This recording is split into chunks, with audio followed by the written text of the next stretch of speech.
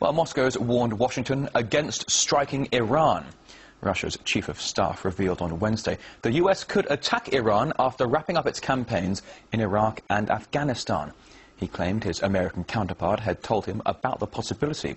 In an exclusive interview to RT's Spotlight program, General Nikolai Makarov outlined Moscow's concerns. Russia is not afraid of a possible U.S. attack on Iran. We're just trying to predict the consequences of such a move. This is an important issue for us, as Iran is located near our borders, and it worries us.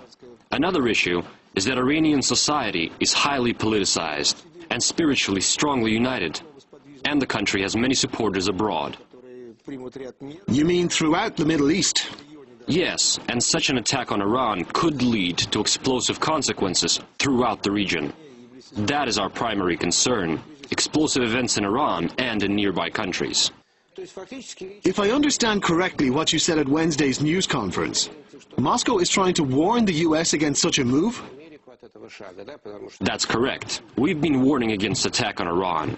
Earlier, we warned of possible problems in Afghanistan, but no one listened to us. We hope that they will now listen and understand all the possible consequences of an attack.